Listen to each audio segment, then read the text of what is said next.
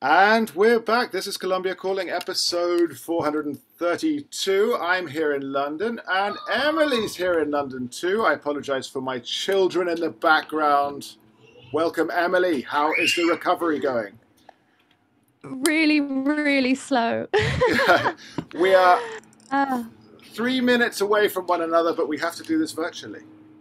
We do. I've had a very unpleasant week with a very unpleasant variant of COVID, which all of London seems to have. So it's nice to be part of something, but it's very unpleasant to be part of this. Now, is this the B5 or whatever it's called or something of that nature? I'm afraid I've got no desire to give it a name whatsoever. It's taken 6 days of my life. I will not be giving it any more of my brain. The plague, the hell. And I think some of our listeners have it too. I think they've mentioned it. So it's going around everywhere. But I'm glad you seem to be on the comeback trail, because when you sent me the voice message for 2 weeks ago, I guess it was, for that, it was like, I've heard toads croak more clearly. Is I think the best I can put it. Yeah, stage one of this particular brand of plague was just the most extraordinary sore throat. And really, I looked as much like a toad as I sounded. I was really swollen up and weird. It was awful. And in Colombia, they're talking about a fifth wave as well. And they are talking about face masks. Again? So I'll be headed back to that soon. So will Richard. So that's something to look forward to. I didn't know. I've been... And the other thing is, people are saying on Twitter, this is unrelated but related, that it seems to be no coincidence that we are back in the UK when Boris resigned. They seem to think it's connected. I would love that to be the case. I would give the limb of anybody's choice to take credit for the downfall of that man. Unfortunately, I'm not completely sure he's going to be replaced by anybody better. Just a different brand of... I'm not sure which words I can say because I can hear your children in the background. And that's right. The door's closed. The door's closed, and I've got the headphones on, but don't offend anyone. I mean, people said to me, they've said on Twitter that we're definitely MI6 in some way. So there you go. I'd have made a terrible, terrible spy, but it's a lovely fan.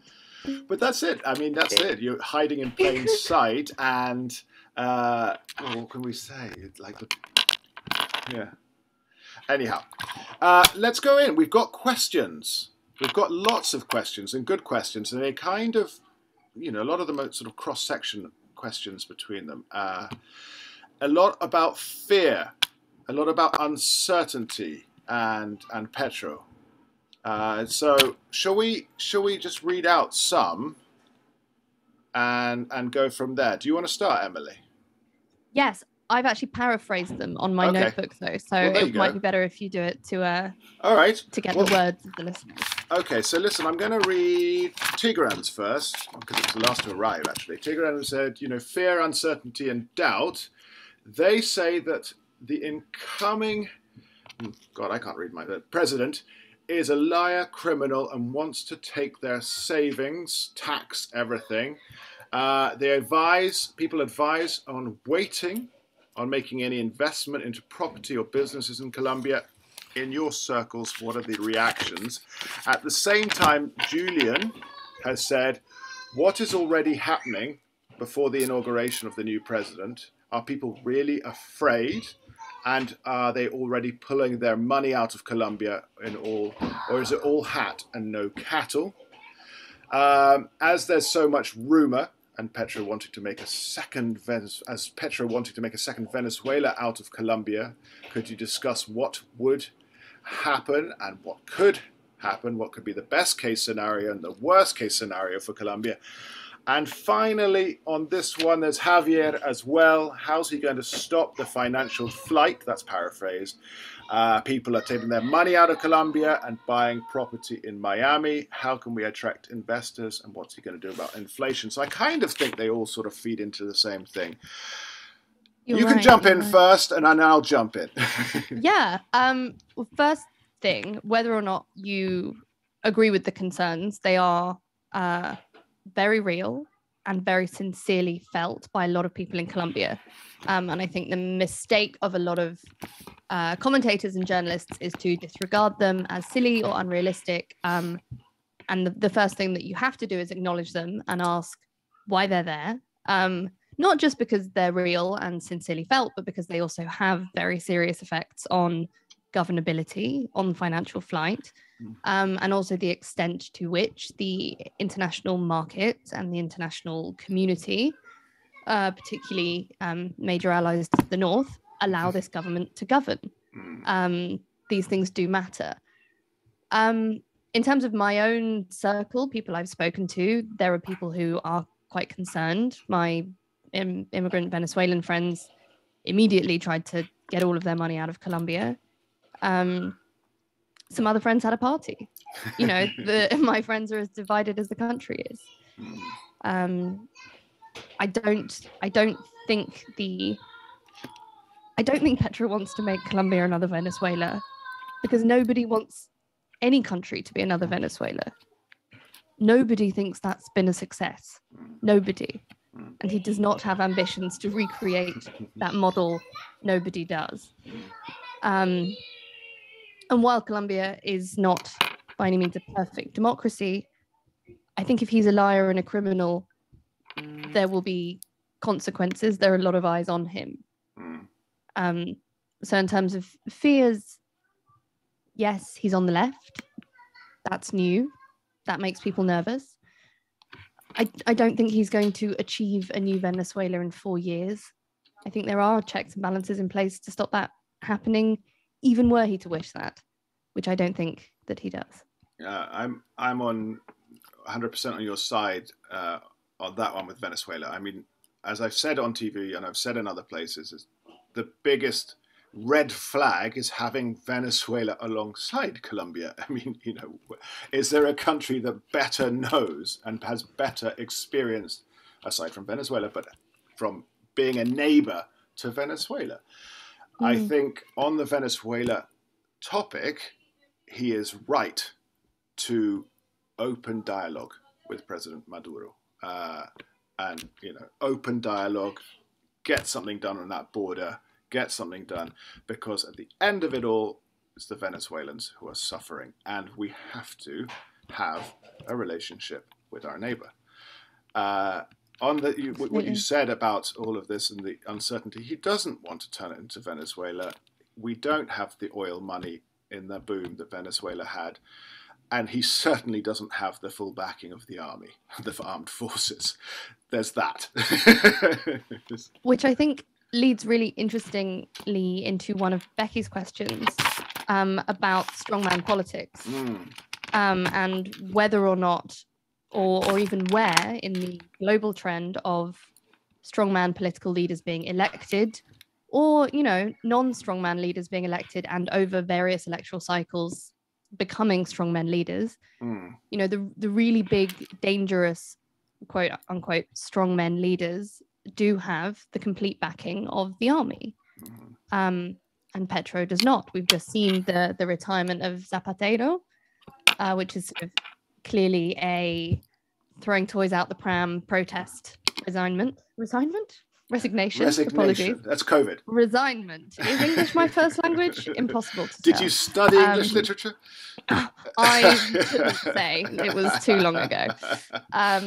So yeah, he hasn't got that, which makes him much less dangerous over the short term. You know, there are leaders who wield very powerful militaries against their people and against government institutions. El Salvador's an example, sending the military to the Supreme Court in his first little bit as president, old Bukele. So we have lots of checks and balances. I think often the strong men who are elected to power are elected in response to a major demand for a big issue that people want fixed and think they need a strong man to fix. Those issues are often security or corruption. In fact, I'm not sure that's what happened in this election. No, go ahead. Well, Becky was talking about the sort of increasing preference for authoritarian strongman rulers. Let's not let's not dismiss the fact that Petro does have authoritarian or could have authoritarian tendencies. He's not very good at delegating, and he's not very good at conciliation. But that said, he has sat down with his, with his opposite number. He sat down with Rodolfo Hernandez, who came second in the elections. Rodolfo Hernandez, and who I'm still unsure as to what he was, right, left, policy, whatever. He is too. He is too. Yeah, it's fine. And he has sat down with he who shall not be named, Alvaro Uribe, and I just named him. And that is a question from Tom, who said, "Is this a reason for hope? The photo of Uribe and Petro, is it a collaboration, or is it proof that Uribe still hasn't clocked that he is becoming less relevant by the day? Or option C, is it both? Or option D, is it neither?" I think there's a bit of everything there. And I'm of the view that it's both. Yeah. Uribe will struggle to accept his new role in politics, but he does still have an enormous relevance and enormous sway, not just over the major opposition party in Congress, who are the Centro Democrático, and a number of major politicians who still toe his line, but also over big swathes of the population. And again, we're talking about governability, we're talking about popular mandates, and there are still a lot of people listening to what Uribe says. For me, it was more, in a lot of these meetings and acceptances of different voices in the coalition, and more evidence that Petro maybe isn't a strong man in the mold that we're seeing. And I don't want to sound too, millennial about it, but I think the phrase toxic masculinity, or just straight up machismo, is a lot of what we're seeing with some of these leaders. If someone disagrees, they throw a tantrum, they throw their toys out the pram, they call that person a traitor of the people. I mean, I'm particularly talking about Bolsonaro and the Supreme Court. These are men who don't know how to be disagreed with. Yeah. And they feel threatened by that. And we're seeing a lot of the opposite with Petro. People who have said very unflattering things about him in the very recent past. I wouldn't sit down and have a coffee with someone who'd said that kind of thing about me a month afterwards. Good on him. I'm not seeing a lot of the ego that he's famous for in these meetings, and that to me is very encouraging. We had a politician, an opposition at that time. Politicians stay with us in Montpos a couple of times, and he asked us our opinion on Petro regarding that kind of toxic masculinity, and we said, well, he said, whatever happens, I hope that he's got over this ability to appear arrogant the whole time, this opposition politician was like, he's been working on that fundamentally for months, if not years now, to bring that down. Before you jumped in, I wanted to say something about the Uribe photo opportunity. I mean, we all looked at it and the memes came out and it was all hilarious, and sometimes there was hope, sometimes not. But Uribe, when he came out of it and sort of, posed for the cameras and talked about private property, and that for me, he consolidated his role as now the voice, let's say, the stable voice, if we could say that, of the opposition. For that moment, I think it was very clever. I think that his star is waning, but as you say, there's a whole load of people who will still listen to what he has to say and still believe him blindly or so. But I thought it was very clever the way he did that, and he came out talking about private property, which was, for me, interesting because, of course, that's one of the key things. Petro's going to take your pensions, he's going to tax you, and he's going to appropriate all the land. So I thought that was very interesting. Very interesting, and ties into what Tigran asked, which is, people saying that Petro is going to take their savings and their tax assets of middle-class Colombians. And by all accounts, that's not the plan. No. Taking the assets of the middle class would never be a sensible plan. He has brought in Ocampo, who I think we should, mention if we're talking about finance, who's his new finance minister. you know, he's a Yale economist, he's worked at the UN, he's had various posts in government, and he's seen as a real, you know, pacifier for the market, right? But even he is talking about a wealth tax. But that's not middle classes. No. Those are your moneyed elites, and the wealth tax is for individuals and not for businesses. So they really are, they will go after private property because that's how taxation works. That's tax. Some of your private property goes to the state, and in return, you and people less fortunate than you get public services without paying for them. That's just how a state is run. So yes, some private property will be taken. It's called tax. It's called tax. That's the questions from Harry, aren't they, as well? A lot of the issues of the fiscal issues, pension, and of course agrarian reform. I think obviously there's a lot to be unwrapped in the whole fiscal side, but I think Ocampo it's positive, and we know for a fact that Petro is surrounded by academics who have studied this. They may or may not be friends of his, but they will provide pushback. Which is something we haven't seen in the previous 4 years. They will provide pushback when he needs to be pushed back, and I think that's something that we need to respect and appreciate. But yes, taxes. I don't even know what the percentage of actually tax income is in Colombia, but we know it's very low. It's very low, and the agrarian form will provide another form of tax income. On an industry that is not very taxed, rarely taxed meaningfully at all, according to the new minister, Celia Lopez, I think, who's going to be doing the agrarian reform. So if they make that sector more productive and they do manage to actually tax it and do some form of agrarian reform by which people have access to land, that could be a drive the economy. That's Petro's plan. That's what he says. And the way that he distinguishes his plan from that of Venezuela is that it will not be oil-driven development. He says that agriculture will be the new oil of Colombia. That's a big ask. I mean, we actually didn't get any questions specifically about agrarian reform because it's quite dull and knotty, and I get that. But it is going to be a big focus, I think. It's 200 years overdue, much like a government that's interested in social reform.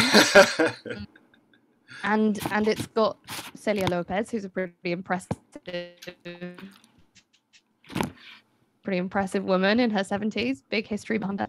But she's up against some of the most powerful people in the country. I mean, the cattle ranchers, that makes them sound like cowboys. We're talking huge landowners and enormous businesses who are historically immensely corrupt and linked to some quite dangerous, violent people. If we're getting direct about it, which apparently I just did, that's who she's up against. That's what this reform is pushing up against. So it's a big one. Yeah, Colombia is the country which hasn't had a land reform in South America. I mean, let's go there and point one on the peace accords, point one on almost anything, and so they will have to do something about this. They will have to. I don't know where you start. I don't know where it goes, but there has to be something. There has to be, and of course, it comes into, of course, protected lands, stolen lands, displaced people. It adopts everything, and of course, you bring in the tax side. Now, that extractive industry that obviously people asked about that. Ben asked about the analysis relating to Petro's plans for extractives. It doesn't, to me, I'll stick my neck out, seem unreasonable that Gustavo Petro has a plan to adopt all renewables within 12 years. That's the plan, as I know it. Everything that has been signed off on in terms of extractives continues, but nothing more. Obviously, there's a big problem if things get caught in limbo. Obviously, this is a huge deal for international investors. But I also think on the flip side, an international community and international governments are also happy to see, progressives, happy to see a country becoming, let's say, in a post-accord situation, I don't even know what I'd say because I'm not going to say post-conflict, but post-accord situation, moving towards these sort of ideals. I think it's a positive thing. I don't know if saying or misquoting Petro on extractives was ever a good thing. It was the easiest thing to attack him on. A huge portion of Colombia's, if not most of it, Colombia's economy comes from these things. So do we think that he will go down the route of sort of, how do I say it, Boric in Chile, where he promised a lot of things and then watered it down immensely? I think he'll have to, won't he? I mean, that is also totally normal. You get into government with an enormous raft of plans that you then have 4 years and a budget, a Congress, and a political opposition in order to reform. I mean, this is totally normal governance stuff. Sandra Botero, who's an amazing political analyst, I often pester in order to get ideas and analysis from, said, you know, that's totally to be expected. And it's very possible that will be painted as exceptional. Because, you know, there is a big opposition to Petro and lots of people. I mean, he said himself, and I will, for my subscribers, translate and share this interview with Petro in El País, because it's a really amazing piece of long form. And he says, this is it. If we fail, and I quote, the darkness will come and sweep everything away. That's literally what he said. I think he's acutely aware of the stakes. Yeah. And if he fails, that will be evidence that the left does not work in Colombia or that the left cannot work in Latin America. But it is totally reasonable to expect that only a small proportion of the promises or the, you know, the electoral campaign promises will be fulfilled. I think that's normal. And I think he's very prepared for that. He's certainly implemented ministers. Ocampo has already moderated a lot of what was promised. Which is a great comfort to a lot of people too, I think. That was, who was it who said that about, yeah, hang on a second, let me just check through, because someone said something interesting. Zach. And he says, you know, Petro's selection of finance minister was designed to instill confidence and stability. Is this a harbinger of Petro, his financial policies, or merely a nod to international financial markets? What is the likelihood that Petro will be hamstrung in any large-scale financial reforms, similarly to how he was hamstrung in some ways as the mayor of Bogotá, or does he have a critical mass in Congress to support dramatic reforms? And that kind of feeds into Harry's other question about the sort of breakdown. Critical mass, I mean, on paper, he now has a majority with the Liberal Party and the U Party. So that's the Party of National Unity, the U Party. But of course, they are as flip-floppy as they want to be on anything and everything. And if Cesar Gaviria, former president, who has thrown his toys a few times in the last couple of months, Petro knew he had to make a deal with him because he wouldn't. Otherwise, I mean, it would have been impossible. Petro has known he has to get the U Party on board, but that was largely done by, of course, Benedetti and Roy Barreras, who he brought on. You know, very, very capable political chameleons. I think the best way of putting it. He has on paper a majority. That does not mean that anything's going through. No, neither do they have the sort of 3-line whip system that we have here in the UK, where people are forced to vote along party lines, right? So there's lots of opportunity for in-party dissent. I think my only real response is that we'll see. Yeah, it's hard, that one. Yeah. The breakdown, obviously, as you can see, breakdown. Do you have the figures on the breakdown for Harry? On Congress? Yeah. I actually had the Registraduría app, and it has broken. Doesn't sound and unusual. The website is such garbage. I do, in one of my old notes for my briefing, have the congressional outline. And Sia Vacia, actually, let me. Also, Richard, I think there's something hitting up against your microphone, or maybe it's like a pen tapping. All right, I will stop that. It's a really loud It's a pen because I'm like that. Okay. And I think like it's just quite close to the mic is all. Okay. Okay, I do always recommend Sia Vasia for me too. graphics. They just they really put together a good graphic. Equally on the Truth Commission report, they've done some really good stuff. Fantastic report. Hard going, fantastic. We must mention that. And that Gustavo Petro was there for the inauguration of the report is very important. And in keeping with his presidency, Ivan Duque was in Portugal protecting oceans. Yeah, classic Ivan. That. I mean, honestly, of all things. But then again, are we surprised? No, deeply not. I think, he is slowly tapping out, paving the way to become, my bet's on highly paid international environmental consultant. Yep. And we'll all find that darkly amusing, but that's where my money is for his, if Tony Blair can be one of the world's best paid Middle Eastern consultants, nearly said a different word there, then who knows for Duque, Yeah, and Uribe went up and did classes at Georgetown, so there you go. It's all to play for, because there are not enough eyes on this country, and people can get away with all kinds of rubbish in the aftermath of their own actions. Okay, here we are. I've found,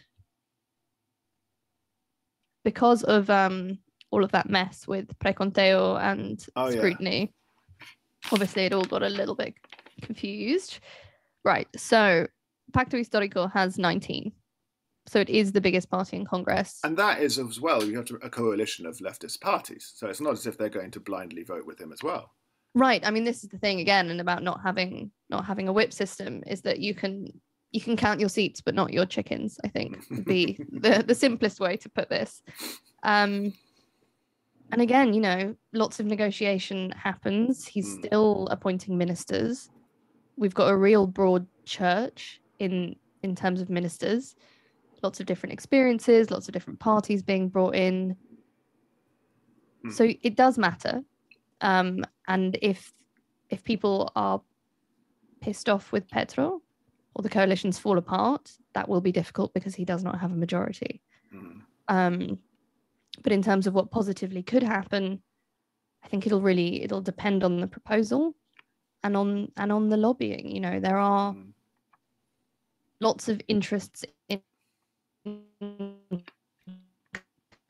Colombia, outside of things that count, the things that people voted for, that will be huge factors in whether or not Petro can fulfill his party promises. If I jump in at that moment, because I did see someone write about, there won't be protests because Petro and Francia Marquez are supported by those who got out and protested, and I think that was totally off base, because the people who are most likely to go out and protest, I think, are the people who voted for Petro. If he doesn't fulfill some of the promises, in particular, I would say, security for social community leaders, land reform, peace accords, and environmental considerations. I think those was many of the issues that got people out into the streets. And now, of course, inflation and cost of living. And I think he will be given a small amount of time, and will have to sort of hang that carrot ahead of the donkey, giving a nibble at a time to keep them pleased, because otherwise I think they'll go out on the streets. I agree. I also think it's something of a myth that only lefties protest. There are lots of things that could get people out on the streets. There are lots of people who weren't on the streets before who might now get out on the streets. The number of protests that are listed by ACLED, who's a really interesting think tank, who does a lot of research on protest activity, riots, and civil unrest, as well as on conflict. They register an enormous number of anti-democratic protests. So protests, Bolsonaro was able to call enormous protests. against the Supreme Court, some of which were calling for military rule again. Protests are not just about peace and human rights. Protests can be about lots of things. So we could well be facing more street demonstrations. I don't think we'll reach the level of the Paro Nacional again, but I certainly do think it's a rather specific right-wing Colombian take that Petro was the reason that people were on the streets, and his lot will not get on the streets again. He certainly allied himself to those protests. Of course. But I certainly don't believe he was the reason for them. I was annoyed at that whole thing of him tried to take some credit, didn't he? He tried to take some, and that annoyed me a bit because it took away from because there was at the beginning, and there was when in Bogotá more than anywhere, I think, an organic kind of growth to them. And then Petro getting in obviously gave fuel to his detractors. And let's recall this election really wasn't about policy. It was Petro, yes or no. Let's remember that. It was, are you voting for Petro or are you not? And 10 million people voted against. They voted no. And so this is going to be hard. It definitely is. And honestly, I wrote an article on this, so might be biased, but a lot of the people who voted for Petro weren't even voting for Petro. They were voting for Francia Marquez. And if she doesn't get the profile and the amount of power that her voters believe that she is due, I think that could be another obstacle to having a real popular mandate for him, because certainly she was not stood behind him. She was stood beside him. She was on the campaign materials. She was right out there gaining him voters. And if we look at the vote changes to the left, a lot of them were in her homelands, places she voted. A lot of people I spoke to in Cauca, on the Pacific, on the Caribbean, said, we did not vote for Petro. We voted for Francia. He would not have won without her. There are people who are unequivocal in that belief. And honestly, a lot of the vote analysis totally stands behind that. Since the election, I've seen a lot less of her. There's been a lot of, putting nice, shiny Ocampo, white men who've studied at Yale forwards, to soothe the markets, to soothe, the opposition. But I think it's important in this government to remember who and why actually got the votes. Who actually got the votes and why. I haven't spoken much at all in the last 6 days because I've been in bed and my English is quite sure what's going on there. That's okay. And I think you're again totally on point with the Francia Marquez. And I know of people anti-Petristas who voted for Petro because of Francia Marquez. Of course, she's vice president, so he can't kick her out. That's the rule for vice presidency, and she will have a strong line on the environment and, of course, traditional communities, and overseen, or what are they called? What did she say? The nadies, the nobodies in Los the country. Nadie. Los Nadie. Yeah, which is always to be put in quote marks because Yes. it's a quote from a great poem by Eduardo Galeano, who wrote The Open Veins of Latin America, as well as a lot of great poetry. And that is a poem very specifically about the marginalized of Latin America. And I do think it's important to note that was edited out of every article I wrote for the Times. Just going to throw that in there as a bitter aside. They're not listening. This is too much. Nobody cares about this. I think it's important because to have it outside of quotes or outside of context, certainly outside of Colombia, you forget that she was never saying they were nobody. Nobody believes they're nobody. Yeah. Within the left and, most social movements, that's a really famous poem. And Los Nadies is a really specific reference. Yeah. Well, we've got some questions about security. Martin has asked about violence increased or decreased since the Petro win. Frankly, I couldn't tell you. I would imagine it's continuing. I would imagine that people are getting, I hate to say it, the groups or whomever are getting things done before August 9th when Petro gets in. And it's business as usual, I would imagine, unfortunately. Yeah, I mean, in my news monitoring, massacres continue, murders of former FARC combatants continue. neither candidate took a particularly strong stance on security. Law and order was really Fico's line. And, that went when he did. Lots of, I think, very good structural proposals from Petro about how to limit the power of armed groups in the long term. I don't imagine they'll be quaking in their boots in the short term. The Colombian army currently has no general. Neither candidate proposed any particular policy for the short term. And I think that is something, and I'm not a law and order security right winger, though I have written on these issues a bit. There are a lot of people living in pretty difficult circumstances that need an immediate solution, and not just a humanitarian one, a security one. And neither candidate proposed that, and I've not seen much on that since. So certainly they'll be getting on with business. I think under Hernandez, it would have been a free-for-all, quite frankly. I don't think the man had a clue. He certainly didn't have allies in the security or military sector. But that's definitely a valid concern as far as I'm concerned. What is going to be done in the short term? And Rich asked that human rights defenders, are things going to get better for them? Hard one. I would imagine that Petro will make some statements whether things can be carried out in these regions.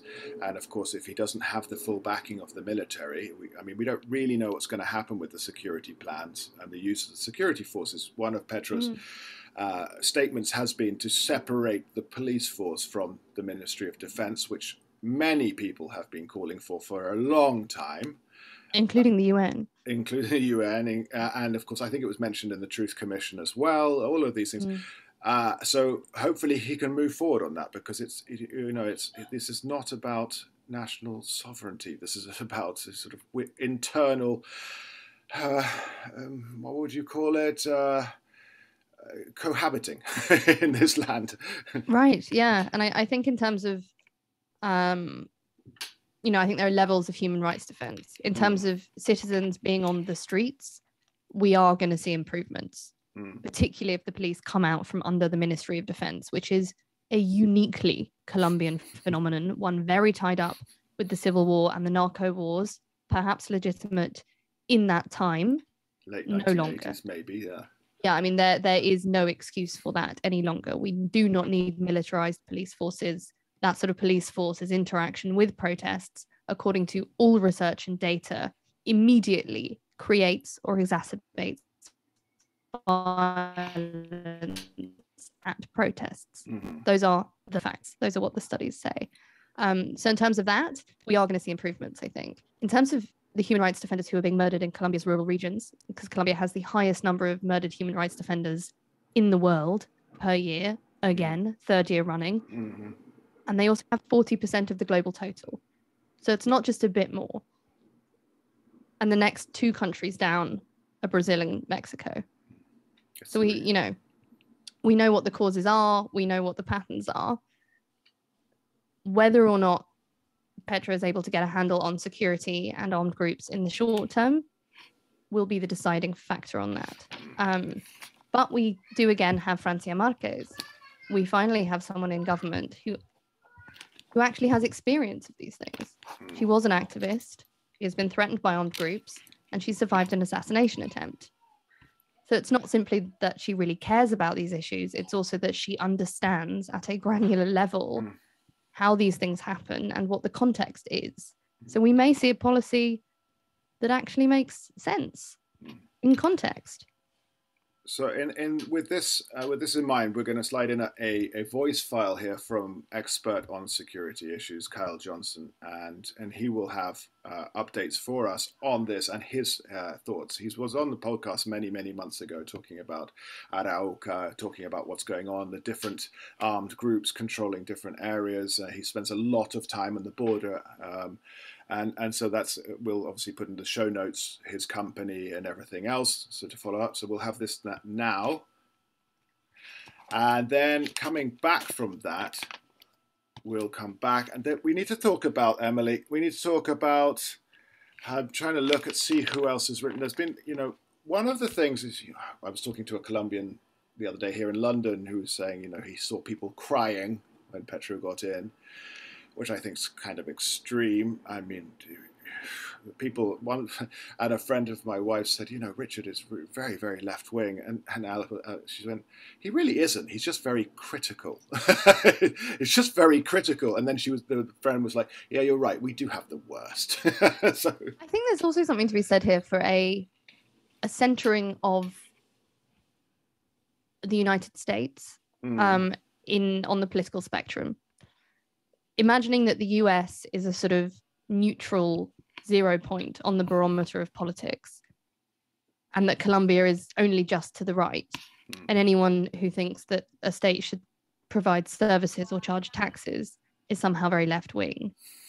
And in terms of Colombia's history, we are looking at historic leftness. But if we look at the global context, further than the frankly fascist and crass, unrestrained capitalist goings-on of the United States of only the last 2 weeks, not even to speak on the general political system, but really alienate I mean, the banning of abortion, the unrestrained sale of arms, and saying that the country has no right to rule on carbon outputs. I mean, this is not a neutral space that we're talking about, and it must not be used as one on a political barometer.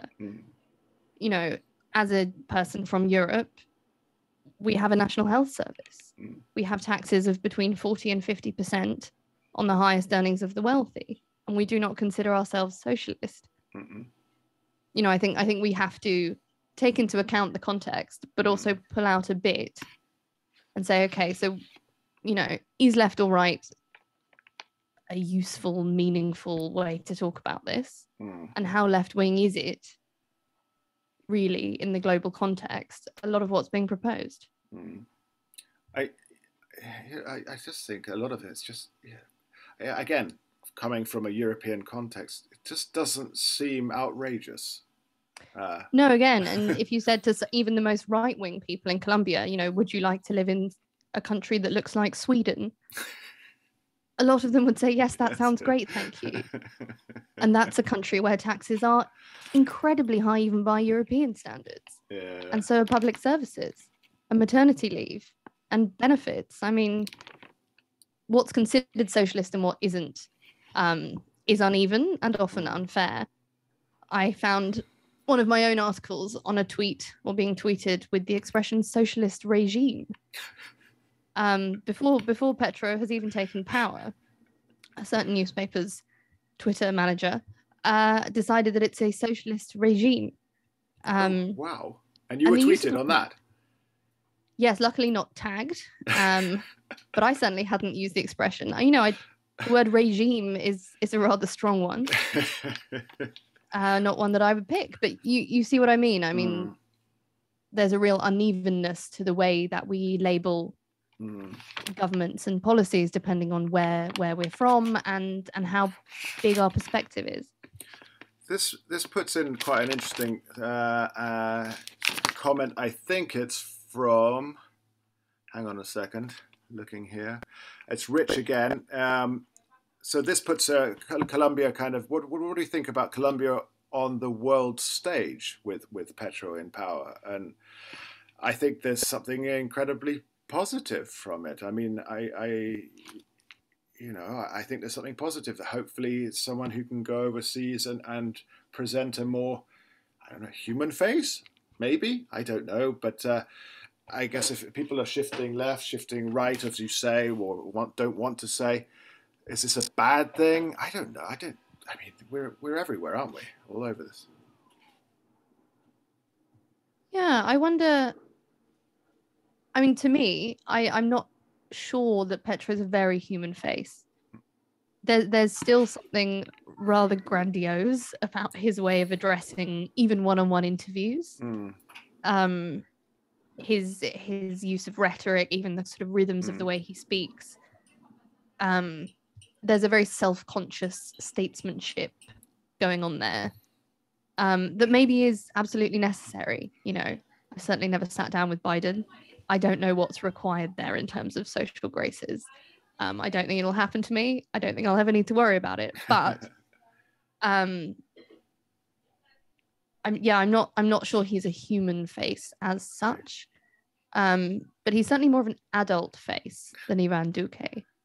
Certainly that, what was that? Was it BBC Sounds? That dreadful interview. Oh, it was awful. A hard talk with, I can't remember. Where he sort of did his usual sort of talking in incomprehensible statistics for a full half hour. And then at the end, when he was signing off, said this show should be called Hard Lies. And then wandered off. I mean, it was so childish and embarrassing. And I think Petro makes Colombia look like a serious, proper country in a way that Duque didn't do. Yeah, I think you're right on that hard talk one, because he kept saying, and it's been his policy now, and Vice President Marta Lucía Ramirez's policy, just to say, you know, we're backed up by facts, we're backed up by statistics, which are immediately you're able to question them immediately, or they're just the statistics. I mean, obviously that they prefer to show, and you know, there was no room for debate at all on that. You know, whoever it was, I don't know, Jonathan, I don't remember who was the interviewer, but you know, he presented the opposition, and they resent it, and then they say, well, I don't follow social media gossip.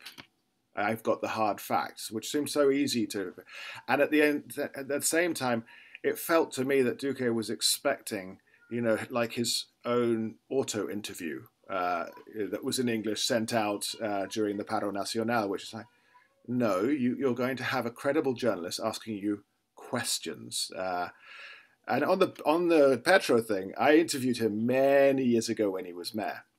I also worked for him for 2 weeks. 2 weeks is kind of like my cutoff point for jobs. But I worked for 2. But I interviewed him, and actually, you're very right. Now I recall, he sits in a louche fashion, I would say, not as bad as Rees-Mogg.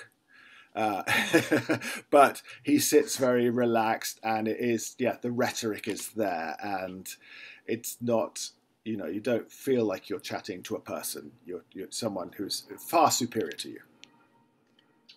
Which, you know, is a very traditional form of. I don't need politicians to be a sort of sweaty, blubbering Boris Johnson style wreck. I don't need that level of humanness. You know, a certain not you know, completely bash on the man, but I did meet him once, and he kept his bike helmet on the entire time. He was slightly pissed and very sweaty and wearing his bicycle helmet. Just a ridiculous man. And it would be nice, you know, to see a statesman with a level of grace slightly above that. But you're right, louche. I think louche and aloof and such words still do apply. Petro, but you know, he's the president of a republic. Yeah. Maybe you're allowed a bit. I can just imagine Boris with his hat on still, and obviously half pissed. And I imagine probably left his hat on in case he fell over.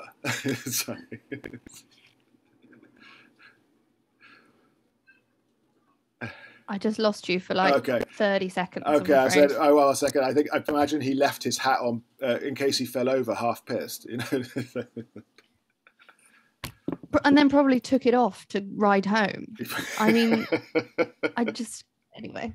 Let's sort of tie up. I'm just going to look through and see if there's anything we haven't covered. And I know that Zach as well asked about the sort of mayor of Bogotá, and you know, and he said, you know, that would seem to have been a major stepping stone towards gaining wider credibility since formerly being an armed rebel. How was it that a former armed rebel became mayor of Colombia's capital, and this has not served to affording him wider credibility even amongst the non-leftist electorate? There's so much stigma attached to being the left in Colombia, and also in response to that, Colombia is kind of the rebellious city when it comes to voting in that fashion. There's a counterweight in the Palacio Liovano sitting alongside the Congress and the Palacio Nariño, and it just seems to go that way a bit. I don't know. Again, Bogota being, you described it actually as the more adult city in a question and answer some months ago. That's the sort of thing I would say. Yeah, and so I kind of feel on that a bit. It's just the Bogota votes differently, it being the big city with sort of all walks of life in that one. So I just get that one. And the mayoralty is, when I talked to a friend in Bucaramanga who was voting for Rodolfo, and I said, you have to understand that Rodolfo wasn't that successful as mayor of Bucaramanga. He has his position on corruption, so he froze every single contract in the city, which meant for 4 years you had every construction job frozen. I mean, it was all up in the air and on bricks. Now, I'm not saying that freezing contracts to weed out corruption is the wrong thing to do, but it left the city on bricks. And she said the response was, well, Petro wasn't a great mayor of Bogota either. No, under no circumstances can we say he was. But the dialogue and the narrative surrounded the failure of the waste disposal scheme. That's what we talk about. He brought gun violence way down. He did bring sort of water and electricity and recognized that South Bogota existed. And there was a more socially minded on that front, which we can't say for a lot of mayors. We can't say. But I don't think, but he did annoy everybody by getting up on the balconies and hollering. That he hollering to the International Court on Human Rights and the American International Court and whatever, that things weren't going to get done. And that's what I fear for the presidency.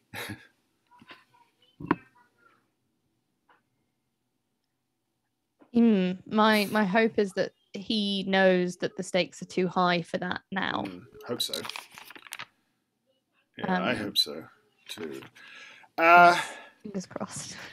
Ben had obviously a plan for the tourism sector. That was one of his questions. And I mean, as someone who works in tourism, Petro has identified tourism as a major economic driver in the country. So whatever that means, it's a good thing. I don't know what that means yet. I don't know if that means improved infrastructure. I don't know if that means more grassroots involvement, which I would think is the most important from my perspective in a small town. Grassroots involvement, getting communities involved on the ground, getting the people in these small towns involved in tourism, making it sustainable economically and environmentally is a huge step. I don't know where else to say. I mean, tourism will be a driver if you manage it correctly. That's more or less what I can say. I kind of steer clear of getting involved in the political side of things and just try and do things correctly from my own little corner. Are there any other things that we've missed out? There was a question about whether or not major industrialists are meeting with Petro. Martin. Yes, I've certainly not seen it reported if they are. The ANDI, the Association of Businesses and stuff, have kind of made statements that they're prepared to meet. I think they may well have met, but I don't know. Yeah, I think that's definitely an interesting question in the the broad church coalition that's being built. And lots of good profiling of I am meeting with this person from the right, I am meeting with this person from the center. We're not seeing so much of the direct contact with those sectors profiled in terms of PR. Though I noticed 6 former paramilitary leaders are joining the Acuerdo Nacional, so it really is the broadest of churches. But whether or not the big industrialists will join up, I don't know. I mean, the model of big industry in Colombia is often monopolies, which are what Petro is saying that he wants to tackle. So yeah, So let's finish up with Julian again, and he said there's so much rumor around Petro. Well, that's the Venezuela, but he said, what's the worst? What would and could be the best and worst case scenario for Colombia? Well, the best case scenario is Petro could carry out some actually socially minded, economically sustainable policies which bring Colombia forward into the 21st century and enable public education for all, and that the poorest can eat 3 meals a day again, I think, and land reform and everything. But the worst case scenario for me is that everything is held in limbo and nothing gets done, or only partially done, leaving it worse off, sort of like a half-built property or something. I don't know. I mean, what have you thought about this? Yeah, I agree. Best case scenario, whether or not, the pendulum swings back right, is that there will be, there has been a demonstrated desire, we've ticked that box, but a demonstrated capacity for the government to provide state services to people who have not had them. And when we talk about a swing to the left, these are not people who've read Mein Kampf and then read Capital and been like, oh, I think Marx was right, not Hitler. That's not what we're talking about here at all. No. We're talking about people who see a chance for positive change in their own conditions of life. And Petro and Francia Marquez have promised that. So the best case scenario is that we see a shift in governments towards governments who want to do that. Mm-hmm. Yeah. Who want to not redistribute all wealth or create agriculture camps. We're not talking about that. We're talking about reaching people, providing something in exchange for the taxes that you charge. Of course, worst case scenario is that it's all a complete disaster and the pendulum swings hard right again, and we go back to governments whose only real aim is shaking hands with US presidents and ripping out coca bushes and putting heads on sticks and saying, oh, look, I've got the leader of the Gulf clan. Like, have you? Or is there a new one immediately? Because, so worst case scenario for me is continuity, frankly, and a more entrenched continuity. That answer on all fronts, that the capture of Otoño has contributed to greater security for social and community leaders, is something that riles me every single time. It's like, oh, we captured it. And it's just like, and then the paro nacional occurred and showed that you have no control over however much of the country. I don't know, but you're going to get me on something that I am likely to rant about. But we have got cross-institutional consensus on this now. So the Truth Commission report said the current security model does not contribute in a meaningful way to security. We get less security with the current security model. Extradition does not help. Eradication of crops when it's in a forced manner does not help. And that's an independent 6-year, 1,000-page report that Petro has said that he will comply with. So we're not just talking sort of single man theories. We're now talking various institutions and checks and balances are all in favor of a change towards, no more heads on sticks, no more crop eradication by force, and no more internal enemy attitudes, which are another major problem. And I think that kind of ties in nicely to people who asked about the peace accords. I mean, if Petro is planning to follow the dialogue and what is in the what do you call it again, the Truth Commission, then that's very much the peace accords, really, and what is being addressed there. Anything you want to say, Emily? Well, quite, yeah. Anything else? Any more for Gosh, any more? No. We've covered a lot. Into COVID brainy and ranty. We have covered a lot. I'm just looking over my list of questions. And I don't want anyone to be left out. I mean, Javier, I feel that I didn't ask about to say anything about inflation. It's global. I mean, we're going to get to 11% here in the UK. I don't know what we can do for that.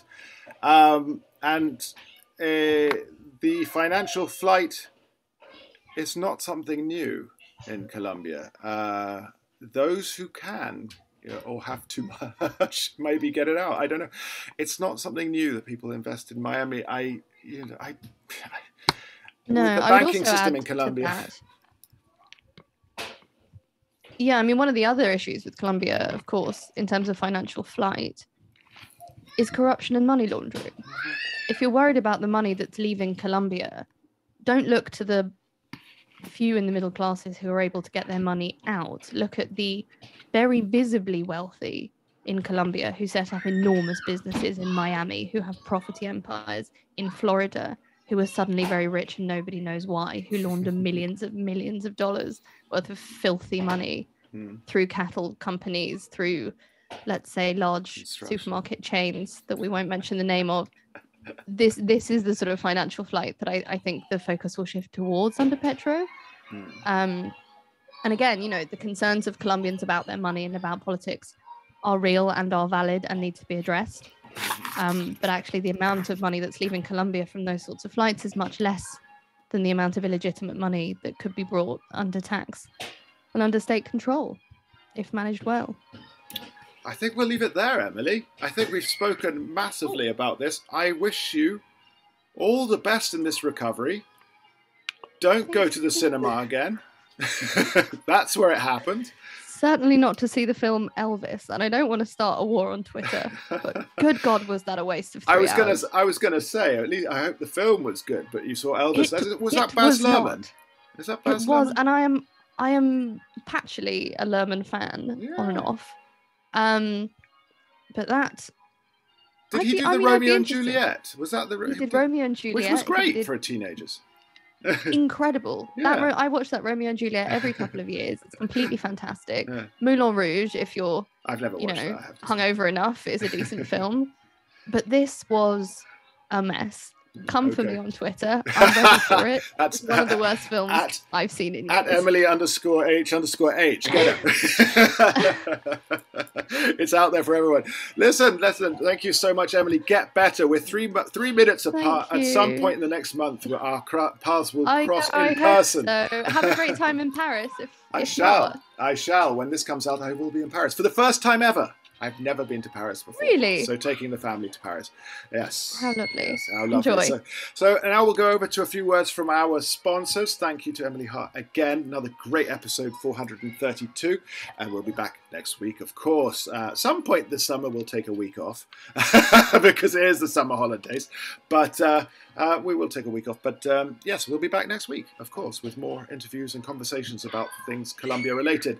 Emily is getting better because she can talk. And of course, her so coherent and so on the ball. We are always very grateful to that. Thanks for having me. Yeah. And we are always happy for those of you out there supporting us on Patreon. A thank you to William, who signed up this week in Bogotá to support us on Patreon. Patreon.com/Colombia Calling. That's us for the week, and goodbye.